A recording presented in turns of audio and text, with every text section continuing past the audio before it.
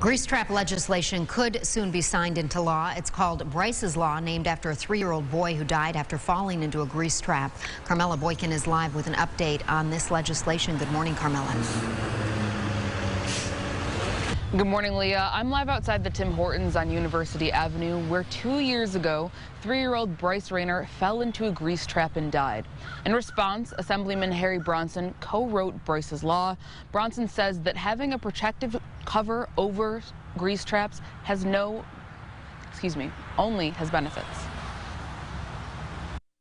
Easy thing for businesses to do. This is not going to be a burden on businesses at all. It's common sense to have those safety covers on, to have them secure, and to have them made out of material that a young child will not fall through.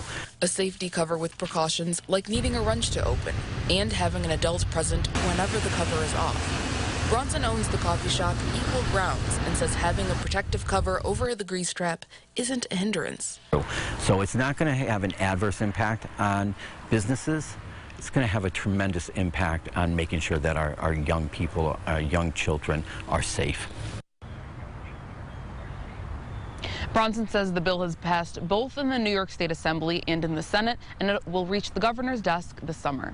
Reporting in Rochester, Carmela Boykin, News 8. All right, Carmela, thank you for that. The Monroe County Legislature passed a law to regulate grease traps in September back of 2019, shortly after Bryce's death.